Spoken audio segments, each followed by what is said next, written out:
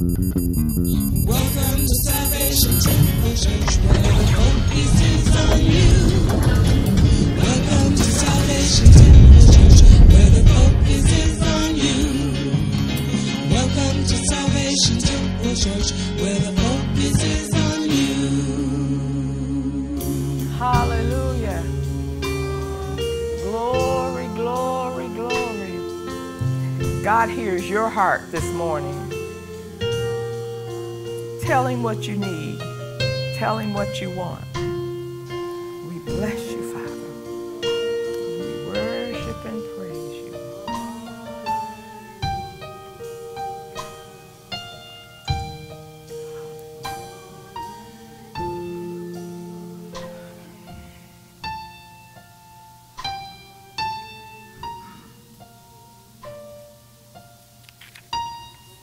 All righty. Amen, amen, amen. So today, I believe that the message that the Lord has given me for us today, the title is, Who's Messing with Your Tree? Who's messing with your tree? And I want you to, as we go through this, I want you to imagine, visualize that a literal physical tree is similar to your life. I'm calling you a tree because there are so many things in the Bible that calls you a tree. So we're thinking about the physical tree and we're thinking about you as a tree. But also I want you to think about the world. As we look at the tree, it has different parts, different functions. You are spirit, soul, and body. And then the world, the scripture says everything that you see is created by something that's not seen. Which means these chairs that you're sitting on started out being something that you didn't see. It had to first appear in somebody's mind, which you don't see. So everything that you see is created from something, or it is developed from something that's not seen. Okay? So I have 5 points. I want to make this so simple that if you mess up, it's going to be on you. I want it to be so easy to just see God's message to you today. The first point is you are God's creation. God's personal design. God has prepared you. And the reason you need to know this, a lot of people are still trying to become what their mamas told them they were supposed to be. Some of us had when you grow up, when you're a child, you have these ideas. I remember sitting on the steps with my little friend. I think we were probably 5 or 6 years old. And we used to cut out paper dolls. And we'd get the Sears magazine because we didn't have all the color TV and sophistication that you all have today. So we would get the Sears book and we'd cut out like an RV camper. We were going to go camping, and we'd put our little stick people and pictures on these things. Well, that was our ideas. But as you grow and develop in the Lord, He reveals your purpose to you. And typically, people say like T.D. Jakes and Joyce Meyer, most of these people did not know as young people, much less children, really what God was going to do with their lives. And so many of us are still trying to pursue things that God has not directed us into. We have just chosen those areas for whatever reason. So the first thing I want you to understand is you are God's creation. Genesis says, in the beginning, God created the heaven and the earth. And then a little later it says, God made man in His image, in their likeness, in the likeness of the Father, Son, and Holy Spirit. God created you. So you are spirit, soul, and body. You are 3 parts. So to just be mental is not smart. To live out of your head is not a good thing. because there's more to you. There are different layers to you. And when you learn to live from the inside out, you will become who God wants you to be. And it doesn't matter where you are right now. We continually evolve until the day we die. And so many people, as they become mature, they get set in their ways. They get stuck. They get stuck in their house, their car. I can't even imagine telling myself, this is the last car I'll buy, or this is the last house I'll live in. I haven't gotten there. Hope I never get there, you know. So we're God's creation. We're his design, and he has prepared us. Okay, so the first scripture to support that is go to Ephesians chapter 2, verses, we're going to read 8, 9, and 10. So now I need you to keep a tree, yourself, and the world. God created the world. He created nature. And everything is kind of, God makes things so easy. You know, if you don't get it from reading a book, just look at nature. Look at children. Look at the natural order of things. And you can see who God is. There's no reason for anybody to really not know God in some dimension. Okay? Ephesians chapter 2, verse 8 says, "For by grace are ye saved through faith, and that not of yourselves. It is the gift of God, not of works, lest any man should boast. For we are his workmanship." Let's all read that together. For we are his workmanship. We are his workmanship. So, as we're going to go on, we're going to see, was he the creator or the instrumental in what you're doing? Or was it somebody or something else? Or was it you? For we are his workmanship, created in Christ Jesus, unto good works, which God hath before ordained that we should walk in them. And the word ordained, if you look in your column where it'll interpret it for you, it says, for we are his workmanship, created in Christ Jesus unto good works, which God hath before prepared. God prepared your life before your mother conceived you. Amen. He knew that today, September the 17th, you would be sitting at Salvation Temple Church in Hazel Park, Michigan. Amen. Okay? Your life is prepared already for you. So you shouldn't even be stressed or about anything. Nothing should be too much for you to handle because God has ordained you. Okay? So you're God's creation. He designed you personally and specifically. How many of you, none of us in here have the same fingerprint. None of us in here have the same thought. Everybody who leaves here today, if I ask you what did that scripture mean to you, each one of you is going to have a different interpretation of Ephesians 2, 8 through 10. Because when you heard it, it went through all of your filters. It went through how you were raised, your education, your culture, your experience of whether you were successful. All of everything you do in this world goes through your filters. So that's why God created us all different. So there'll never be another you. Amen. And some of us say, thank God. And the others will say, oh my. Okay, so I just keep that in mind. God made you. The second point, God has the plan for everything you need and want. God has the plan.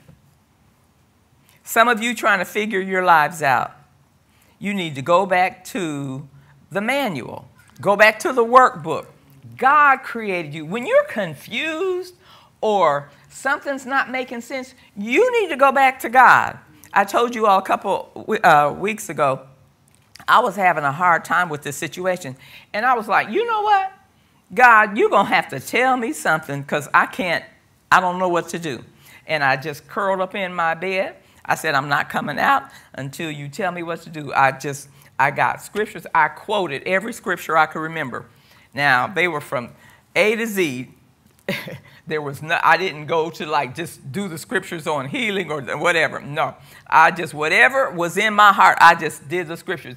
And then when I ran out of that, I turned on some music. And then I go back and listen. Okay? And finally, I got my answer. And it was like, would you run that by me again? Because it wasn't, it's 3-4 words. He told me what to do. You know, but God has the plan that you need for the situation, for whatever situation it is, good or bad. Your purpose, God has the purpose for your life and the strategy for you to obtain your purpose. Go to James chapter 15. James, no, that's wrong. That's John. I put that down wrong. John, the gospel according to John chapter 15, because James doesn't have 15 chapters. Okay? Excuse me. Okay. The gospel according to John chapter 15. Excuse me. It says, let's read it all. Well, no, it'll be too long because I got too many verses. Chapter 15, verse 1. I am the true vine. This is Jesus talking. It's in red. And my Father is the husbandman. Every branch in me that beareth not fruit, he taketh away. Now, I need you to visualize Jesus talking about a tree with branches. Husbandman means like the farmer, the cultivator, the landscaper. Okay? So Jesus says he's the vine. His Father is the landscaper. Every branch in me, and you're going to see that you are the branches. Every branch in me that bears not fruit, he, the Father, takes away. Every branch that bears fruit, he purges it. So you would think, okay, you're fruitful. Why is he going to clip you? You know what a purge? Anybody like purging? No. But he says, even if you're doing good, he's going to purge, clip some more off of you. Okay? Every branch that beareth fruit, he purges it, that it may bring forth more fruit. So until the day you die, you're going to have to keep cutting off the bad or the less productive and be more productive. This is God's plan for your life. Now ye are clean through the word which I have spoken unto you. Abide in me, and I in you, as the branch cannot bear fruit of itself, except it abide in the vine. No more can ye, except ye abide in me. Remember, I am the vine. Ye are the branches. He says it again. So that means get this in your head so it can go down in your heart. You're not the boss of you. And if you're not the boss of you, neither is anybody else the boss of you. Okay? Other than, you know, our dear little children. But even then, God has ordained their lives.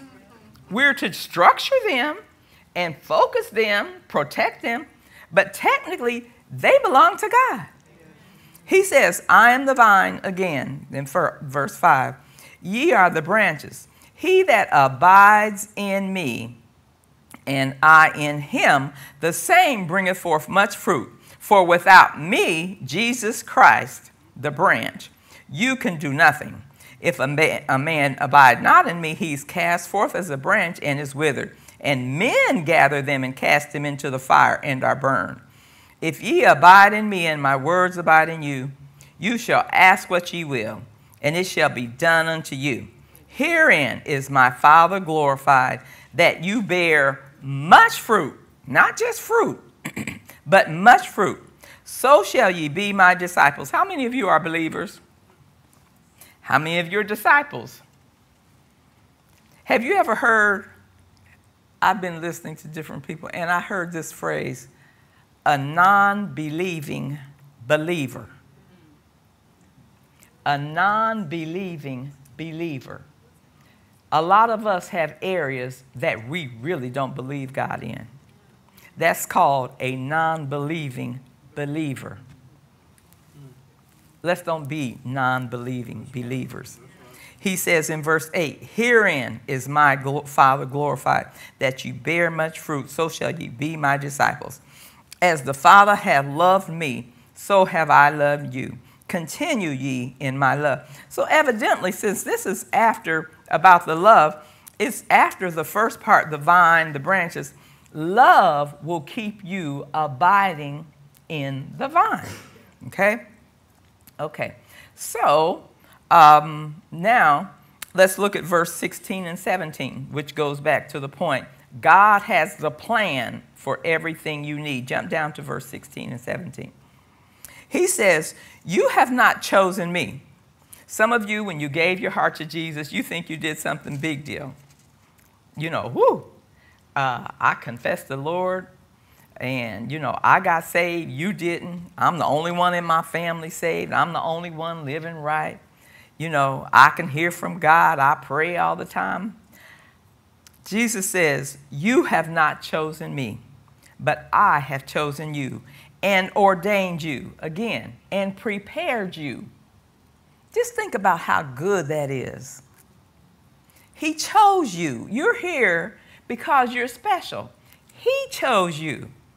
And it's so good that you didn't choose yourself, because if he chose you, you don't have to keep yourself. You don't have to worry about your life. He chose you. Just rest in that. God loves you so much, he's going to bother you. You know how a parent can just get on your last nerves, always trying to get you to do something? You know how you get on your kids' last nerves, trying to get you? Shauna asked me one day, when are you going to stop parenting me? It was either her or her brothers, because they all feel like I'm grown. Well, so what? But God's going to stay on our case till, I said, the day I die is when I quit being a parent. I mean, I don't force, but I'm going to sure enough put it in your ear, and you're going to have to make a choice. You're going to have to choose, and you better choose the right thing, because I'm going to be right back there. But God loves us. He has a good plan. If he sees a bump in the road, just like you see a bump in the road for somebody who's following you, you'll tell them about it. You'll tell them, make a sharp right, make a smooth right, so you don't hit that bump. God has chosen you. Your life has a good destination. Verse 16, you've not chosen me, but I've chosen you and ordained you that you should go and bring forth fruit, and that your fruit should remain, that whatsoever you shall ask of the Father in my name, he may give it you. These things I command you, that you love one another. One of the things that I'm remembering here is that he says that your fruit should remain. There are certain people that God has put in your life, part of your fruit. And Jesus said in chapter 17, he told God when he was praying his last prayer to God, he says, those that you have given to me, I have kept. I haven't lost one of them. Now, those guys were acting like they didn't know Jesus. They were acting like they was baby's kids and all that. But Jesus had already prayed and secured their destiny, their lives in the Father through his prayer and his purpose. His purpose was to save them. Amen. You have people in your life, and it's up to you to make sure they get to heaven.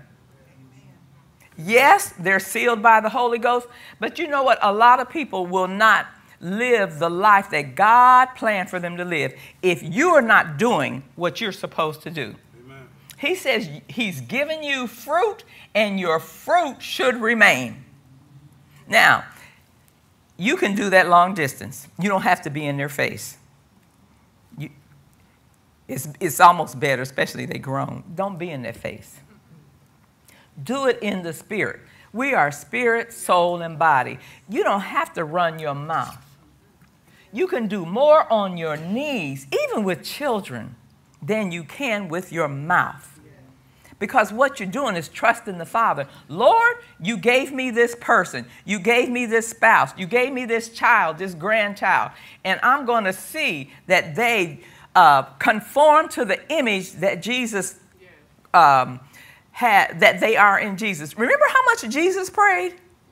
He wasn't praying for himself. He was praying for the things that God had given him. How much are you praying, or how much are you yik-yakking? You know, when sometimes maybe God doesn't need you to pull out your wallet. He needs you to go pray for that person to have a miracle so that they can see. I remember having to tell my husband, you know, we're going to have to force our child, because we had a child who literally told us, I'm a Toys R Us kid. You know what a Toys R Us kid? They're not going to grow up till they have to. He told me that. So I told my husband, well, you know, we're going to have to force him to go to God instead of going to us. And that's hard, because it's easier just to do, if you've got the resource, it's easier to do that. But now that he has had to do that, had to learn how to trust in God, he's happy and I'm happy. And I got a whole lot more money. Okay. Number 1, you are God's creation. Number 2, God has the plan for everything you need. Number 3, my third point, I only have 5 points. What's on your tree? Now, I'm going to give you a minute. Do you have the trees?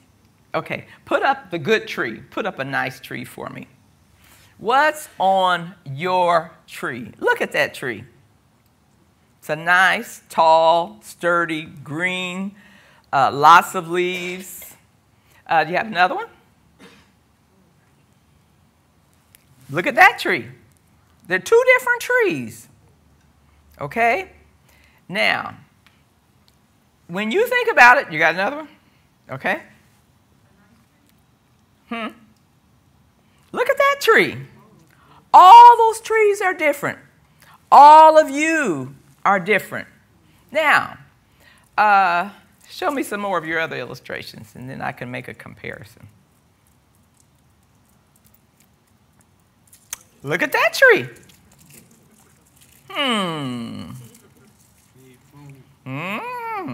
It probably needs several things. Look at that tree. It's not dead. Okay? Okay, let's look at another tree. Look at that tree. That's a fruit tree, but. Okay. Now, think about it. What kind of tree are you? Are you an apple tree? Maple tree? Fig tree? Sycamore tree? What are you? How many of us really don't know what kind of tree we are? And how in the world can we nourish that tree and bring forth fruit? You can't grow a palm tree in Michigan, but you really can. A natural palm tree has to be like in Florida or someplace that has moisture and heat. The reason I said I thought about that, you can't grow a palm tree in Michigan, but I think over at Belle Isle at their greenhouse, I think they got a palm tree. And I thought about that. You see that tree on the right side? We have a tree in our backyard. And see, here's the difference about God doing something and mankind doing something. If there's a tree in its natural habitat, you don't have to touch it. God's going to take care of it. Well, we planted a tree in our backyard, and it looks like the one on the right. And what happened was the first year did okay. Second year, this year, I told my husband, I said, something's wrong because we don't have as many blossoms. And then, as the summer went on, there wasn't as much fruit on there. And then as the summer went on, the bark started chipping and stuff like that. And here's the thing. We planted that tree. The soil is not that great.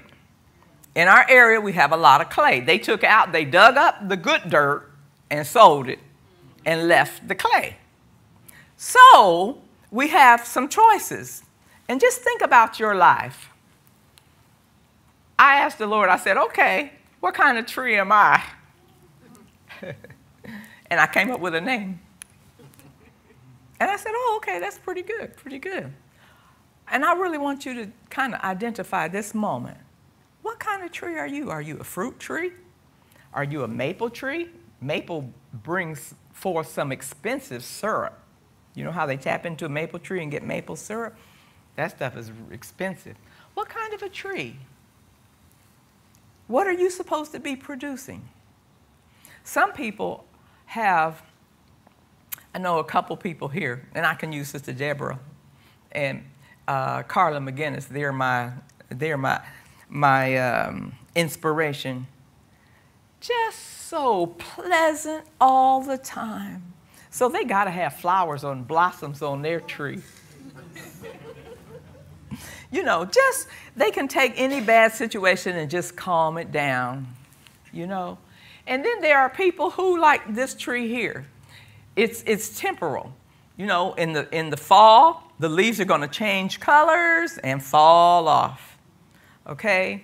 And then, I guess I can say this. I think I might be an evergreen tree. Evergreen is just a zzz. I don't get real excited.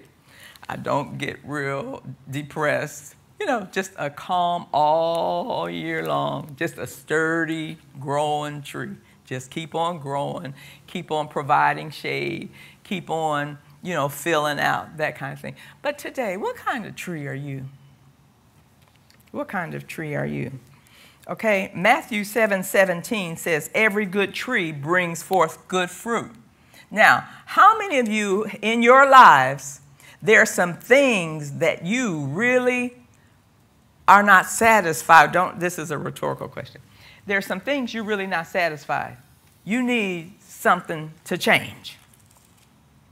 You need something to get better, or you may even need to just drop some stuff. I don't want you to leave here bogged down with more work to do. I want you to realize your good part. You are a tree. Amen. You have been planted. Yes. And you're growing. You might have a lot of leaves. You might have good blossoms. But what did he say? If you're doing good, he's going to purge you. Purging is pain. Most of us, when we run into pain, we're like, get behind me, Satan. But no, it could be God saying, this area is something that you got to cut off now. I heard Brother Copeland say several months ago, he said the Lord told him he had to cut out TV. He knows that TV is not all bad. He can watch like cowboy movies or whatever, but it was distracting him. I had to quit a job. I had to cut that off because there was something that was going on at that job I'd leave upset every day. You know, there are things that you may think are bad, and some of you wait till you get fired. I can look at my husband, and even in statistics it says that men sometimes will wait. They need to change, but they will wait and almost make a person fire them because they don't have the wherewithal or whatever to just quit.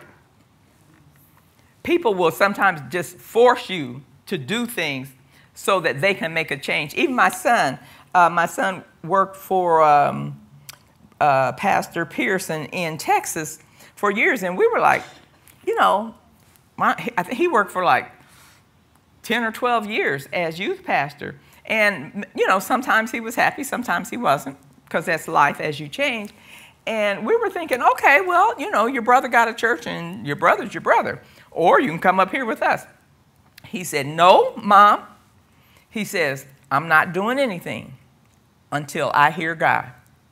Now, he's our youngest child, and he was in his 20s, and he didn't. He didn't wait for the man to fire him, thank God. But he did, he knew it was time for a change. And I even remember when my husband, it was time for him to change. He knew it, I knew it, Bishop Butler knew it.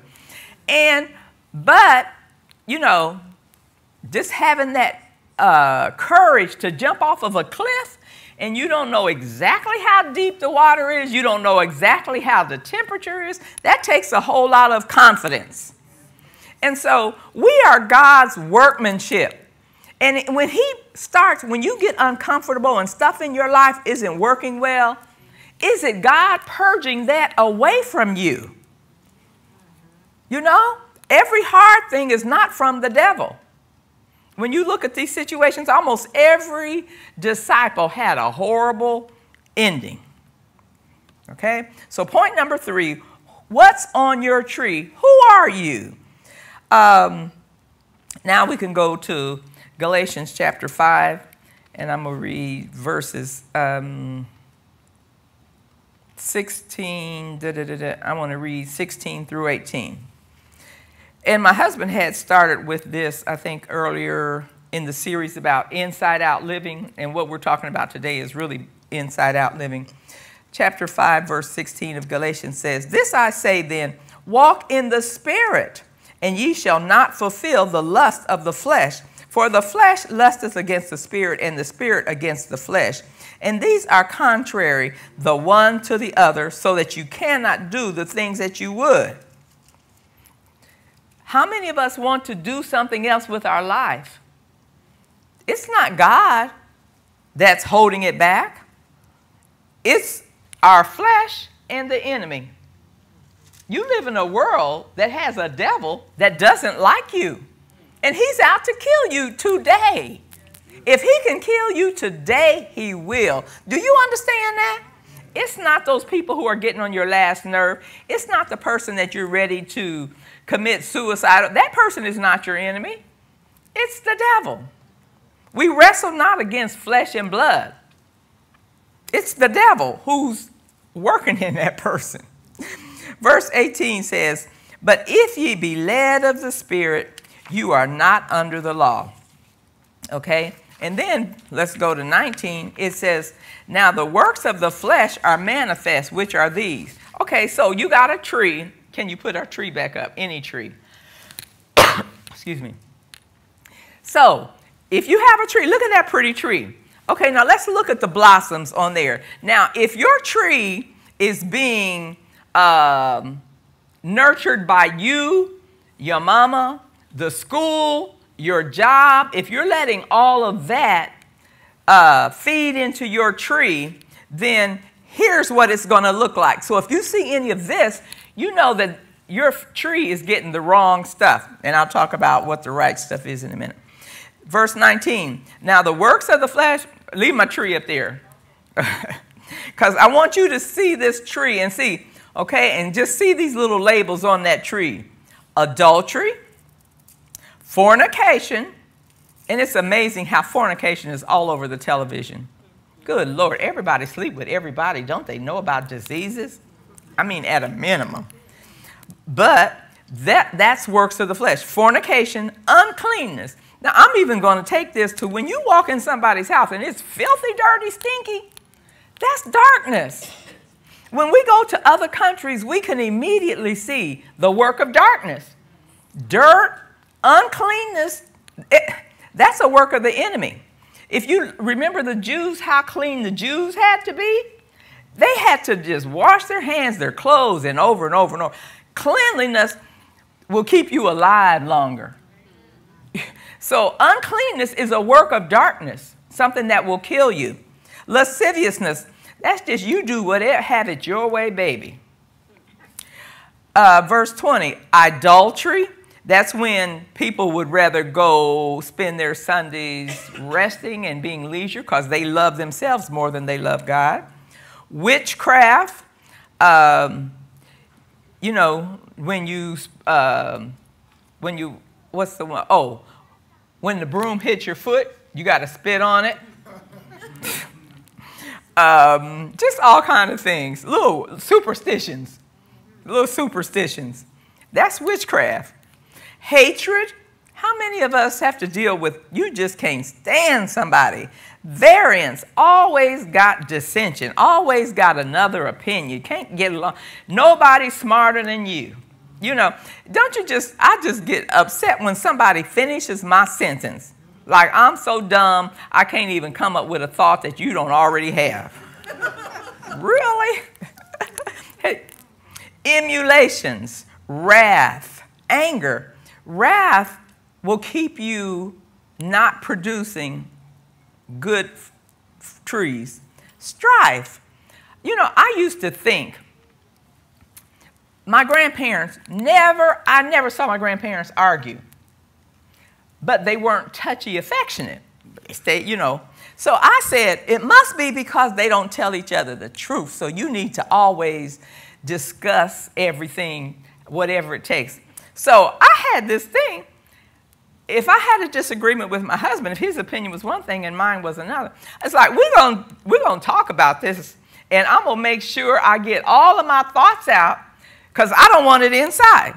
Now, technically, that's strife because he had his opinion, but when I disagreed, I felt that the reason he disagreed because he just didn't know better. So I can help him to know better by giving him all the information. It's just like, Sandy, I'm going to tell on you. One time we were talking and we said, men don't know what's good for them. And most of us women don't think that. Like my husband will say something. A lot of times people, their first reaction is no. Well, you say, do you want to go to the store? No. Do you want to buy a car? No.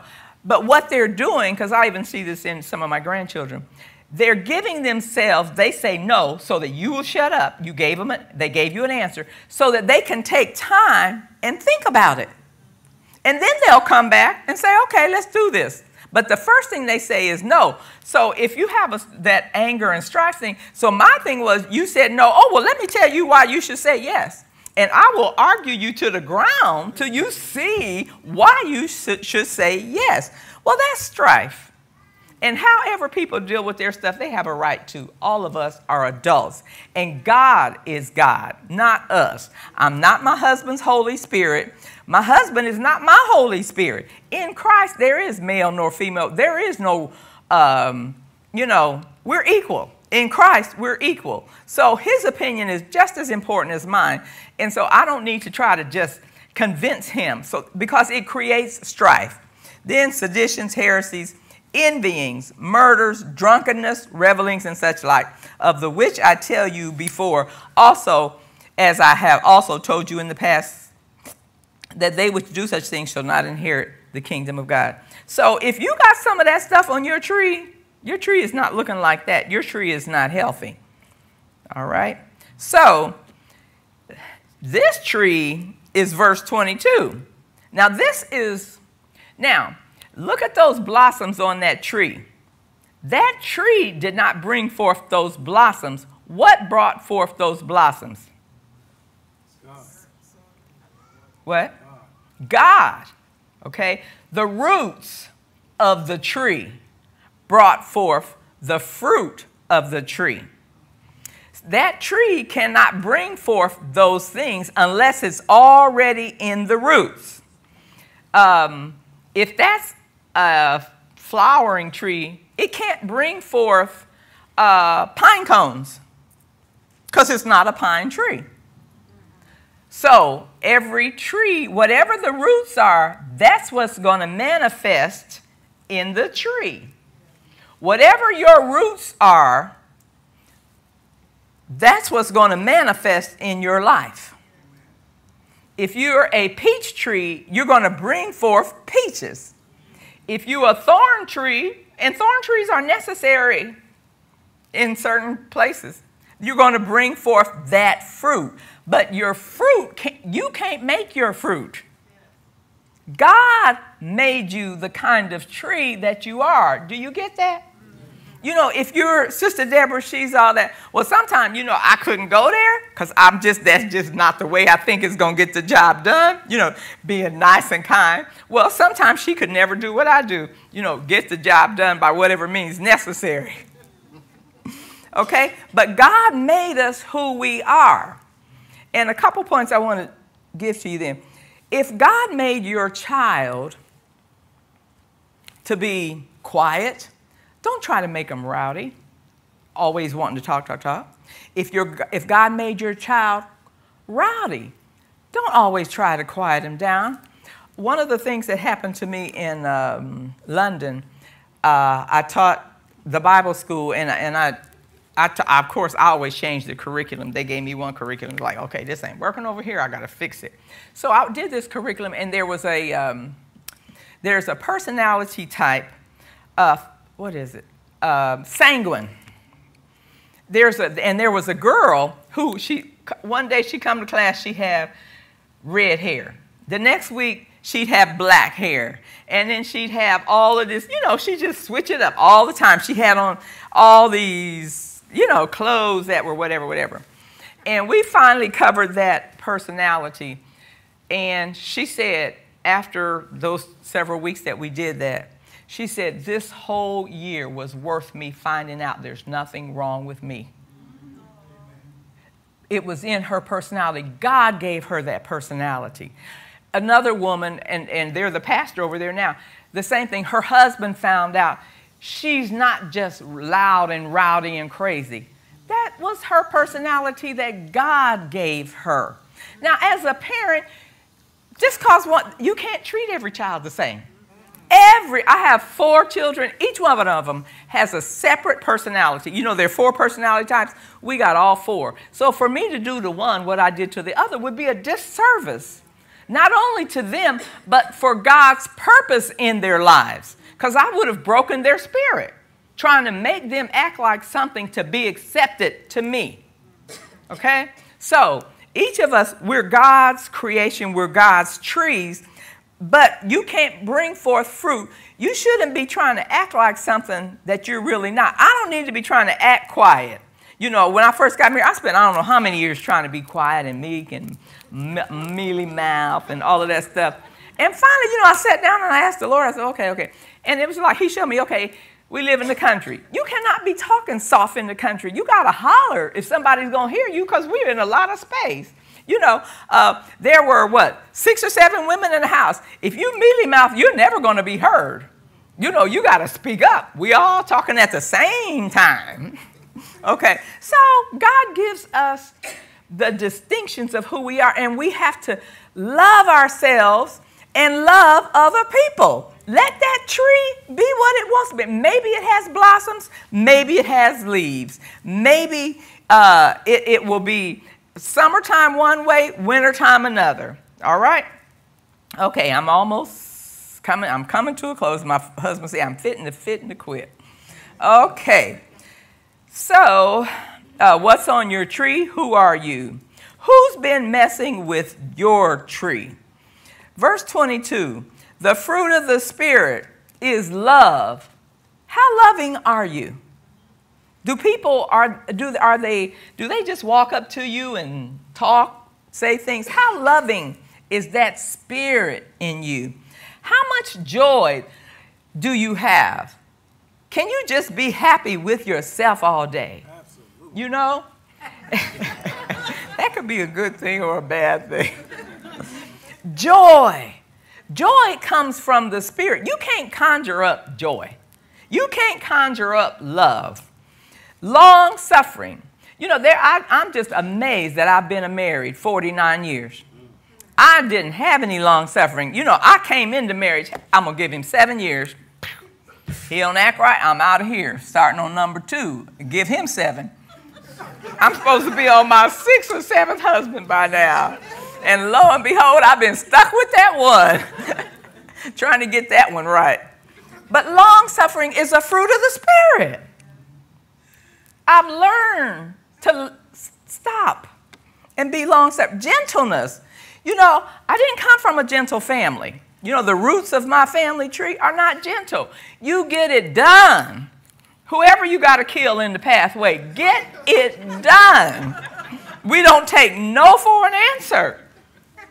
All right? I had to learn gentleness. Do you need to learn gentleness? Because this is the fruit of God's Spirit in you.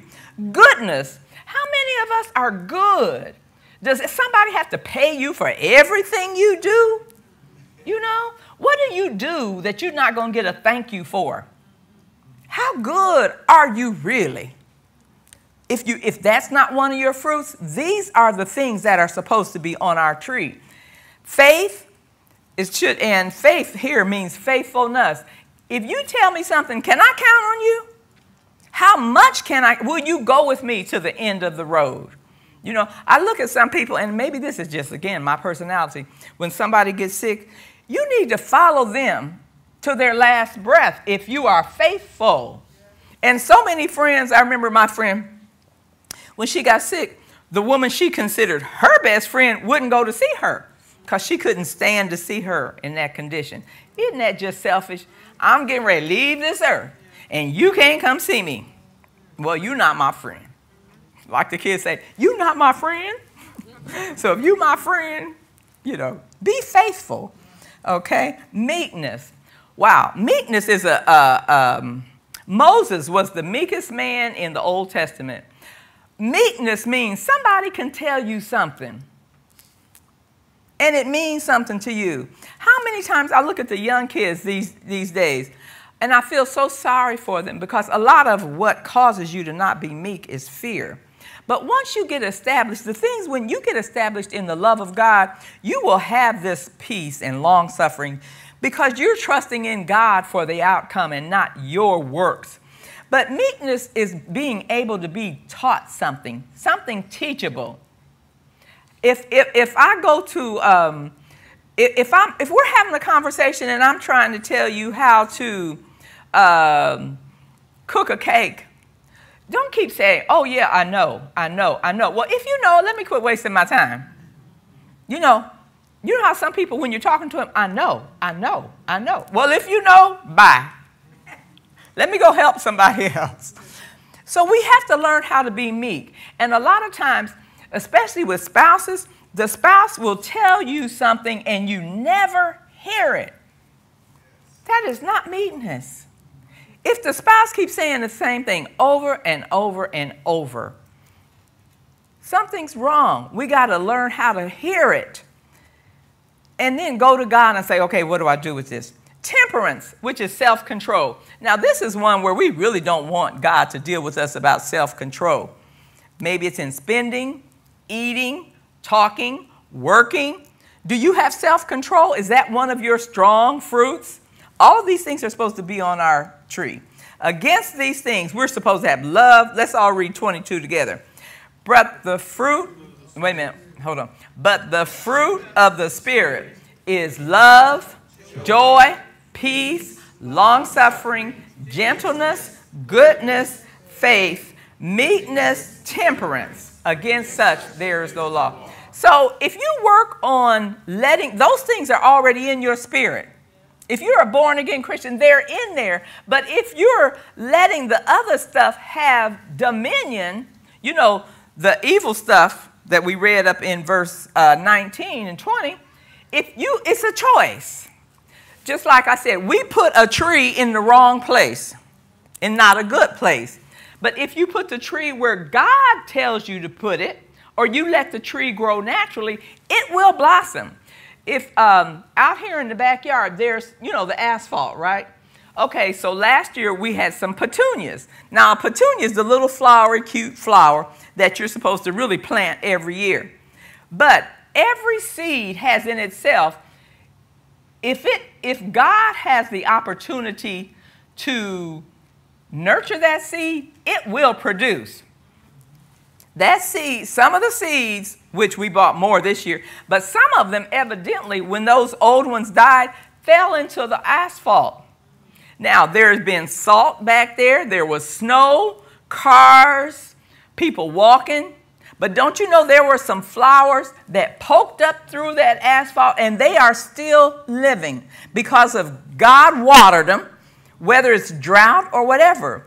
God gave the sun, and he gave the climate, and he will always do that. He says as long as the earth remains, there will be seed and harvest. You are a tree that he will manifest the fruit of the Spirit in you. His Spirit is living in you. You are created in Christ Jesus. Don't keep being mean and evil and poor and sick. It's dumb. It's dumb. I tell you, I'm going to kick it. If I got to kick the door down, you know, my husband ain't going nowhere till I'm ready for him to go. You don't owe the devil anything. God gave Eve a promise. You are of that promise. Your seed will bruise Satan's head. Quit letting the devil choose what you have in your life. Some women want a man, a better man, or no man. Find out what's on your tree. You know they're trying to get rid of the one they got. Okay, so I'm almost finished. Okay, number 4. Excuse me. It says, who's been messing with your tree? How to be a healthy, fruitful tree. Galatians chapter 5. Just drop down there to verses 24, 25. How to be a healthy, fruitful tree. So if you got that other mess growing on your tree, God has been trying to prune it and take it off of you. Let him. Shut your mouth. Say, I'm sorry. Forgive. You can trust God. You're not going to lose anything. You're not going to, I can't tell you how many times I've said I'm sorry to my husband.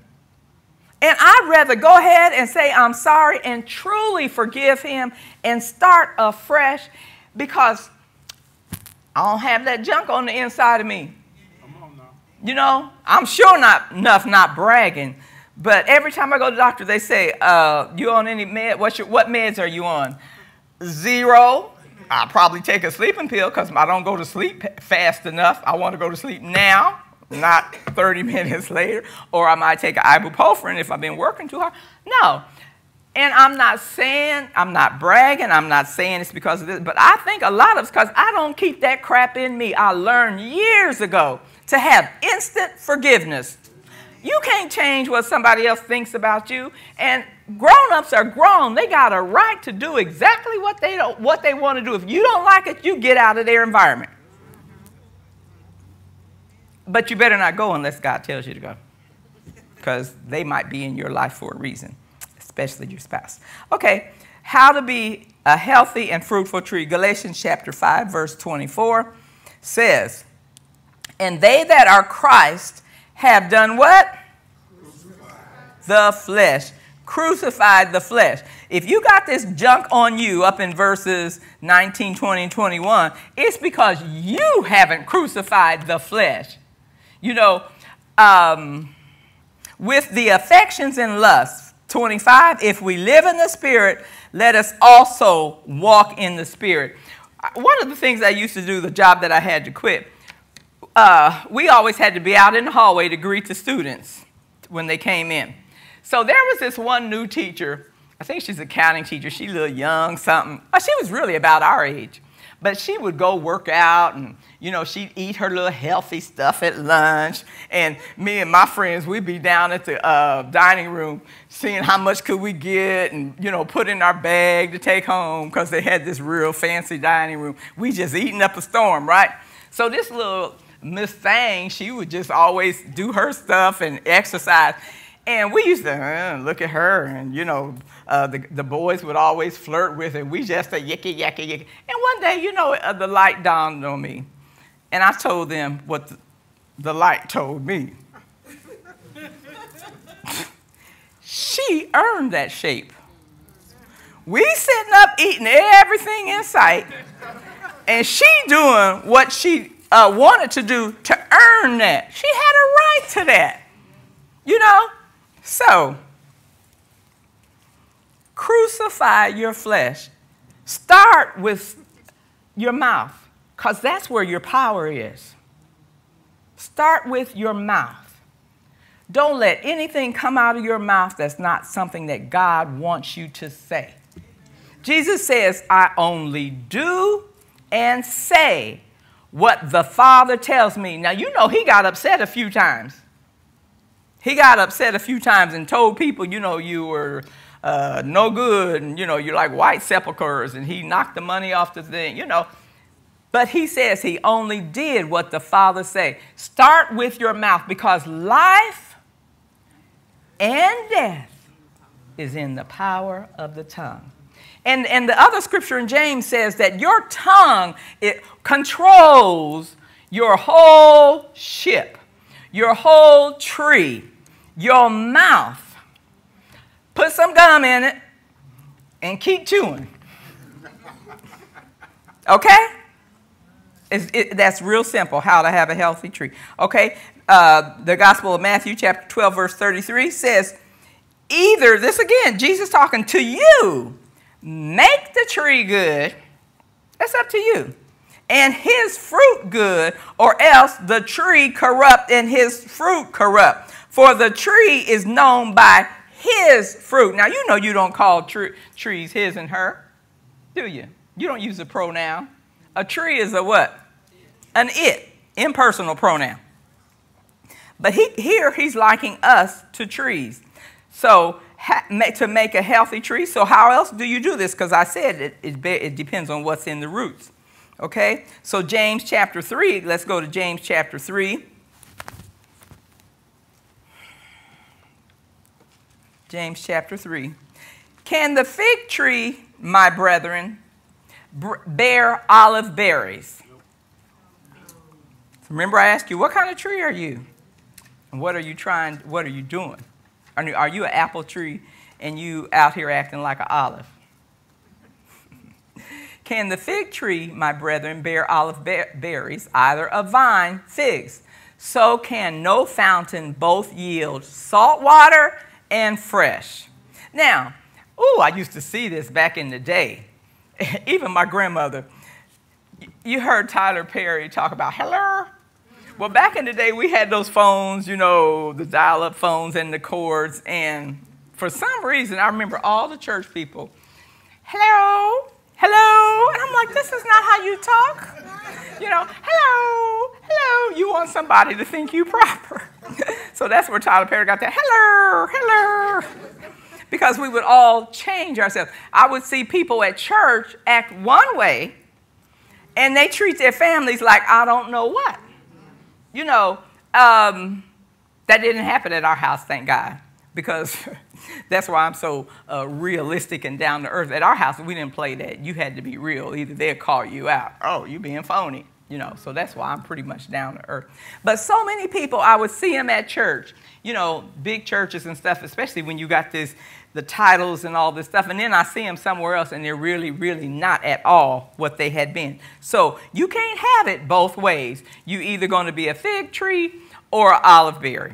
Okay, so what kind of tree are you? And I really wish I could just find out what kind of tree are you. So be a healthy, fruitful tree. Verse 13, who is wise man and endued with knowledge among you? You think you're so smart? Show out of a good conversation his works with meekness of wisdom.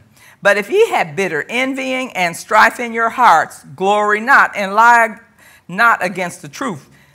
The wisdom that descends not from above, that wisdom descends not from above, but is earthly, sensual, and devilish. Now here's the judge. Here's the telling you the truth. If you want to know what you're doing is right, look at this. For where envying and strife is, there is confusion and every evil work. Because the wisdom that is from above is first pure, peaceable, gentle, and easy to be entreated, full of mercy and good fruits, without partiality, without hypocrisy, and the fruit of righteousness is sown in peace of them that make peace. I love it how much, God gives you a spouse that you need. And I love it how much so my husband, when we first got married, he wouldn't, as they say, he wouldn't contest me. As they say, he wouldn't really talk back to me. He'd say what he had to say, and that was that. And so over the years after well, you need to, let me help you understand because you were walking in darkness. I'm going to help you walk in the light. Now, this is the truth about the matter. Blah, blah, blah, blah. And I remember I talked him into doing a few things, and they were bad decisions. And then I got mad at him because he did them. I said, well, why did you do that? You know I didn't know. But what I have learned over the years to truly appreciate in him is I'll say, let's buy a new kitchen set. He'll say, no, I don't think so. Or no, he won't say no. He'll say, well, why do you need one? So then I'll go around, come back again. Let's get something different for this room. I bring it back a different way. He'll say, well, I don't really think that would fit right here. Rather than to just tell me no straight up, he would just say, he'll give me a question or something like that. And then the third time I bring it back, because I'm going to bring it back another way that's more feasible, because he really don't see the light, you know, and I got to show him, you know. Well, we got 5 grandkids that need to sit at this table and something. And he would say, well, if you want to get it, get it. But I think so-and-so and such and such. So what that does, what I've learned to appreciate is his opinion out of his resources is saying, not now. Because I know he doesn't hate me. And I know that if I went on and bought it, he'll just let it go. I wouldn't hear about it again. But what I've learned is like, ooh, I better go back to God and see, is this what I need, and is this the right timing? Okay? He doesn't force his issue like me. You know, I'm going to keep on I'm going to do like my son. I'm going to keep on till you say yes. You know, keep bringing it back a different way. You know, my child said, and this I'm closing. My son, how old was the boy? He was like 14, no, maybe like 10, 11, 12. He says, Mom, you know, will you go buy me this? And I said, no, I don't have any money. That means I really don't want you, now this is my feminine language. No, I really don't want you to have that. So I'm going to tell you I don't have the money. Okay. He'll say, well, use a card. And I say, well, no, I don't have money. He'll say, well, you write a check. And I say, well, no, you know, I just really still don't have the money. He'll say, well, go ask Dad. So, and I said, well, what does no mean to you? He says, and he was just being an innocent child. He says, no means keep on asking until you say yes. Okay? So, but we have to learn how we have to function within the tree that God has given us. The last scripture that we're having, and my last point is, God is the master gardener, and he wants you to help fix you. I don't want you leaving here today thinking that you got to be worked on, you got to be fixed and all that, because God truly, truly loves you. And some of us have been beaten up so much by life. And there's the tree that I was talking about in our backyard, the bark is coming off. And one of the things that happen is the people who cut the grass, not talking about you, Gerald, take the weed whacker and get too close to the tree, and that messes with the bark at the bottom. And you know, the bark is what transfers the moisture up to the tree. And over time, that not getting the proper moisture because of somebody else doing something. Also, you know, when you don't have proper soil, you got to fertilize. We didn't fertilize the thing. So God, you know, there are things in our life that have happened not because of our own doing. Some of them were because of bad choices, but there are some things that people did to you that there was nothing you could do about it. But God is the master planner. He's the master gardener. He knows exactly how much fertilizer, how much water, how much sunshine you need. And he has put you in that place. And if you're not in that place, he will acclimate you to that to get to the position that he wants you to be in. He wants you to go forth and bring forth fruit. But let him prune those areas in your life that need to be pruned. Yes. You know, quit lying. Quit cheating. Quit being lazy.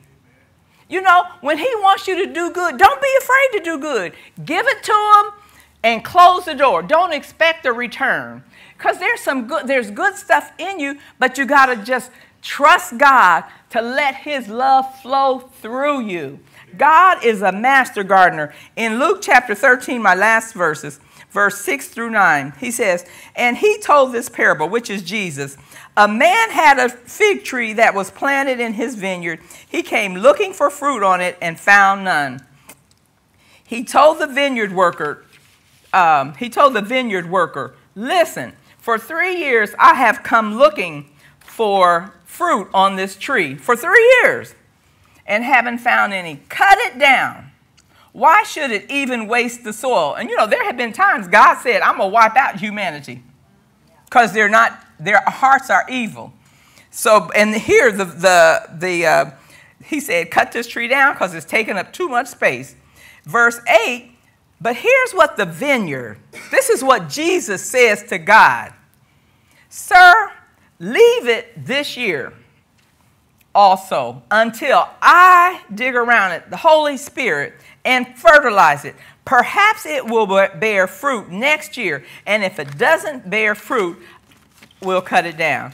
You know, don't lose your gifts and talents because you won't take care of them, because you don't fertilize them. You know, they said use it or lose it.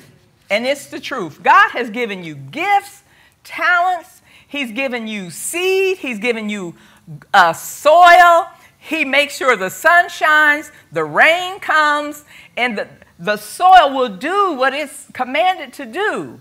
But you got to keep all the weed whackers and the diseases off your plants, off your trees. Be that good tree that God created you to be. Be fruitful. Be loving. Be kind. Let somebody teach you something.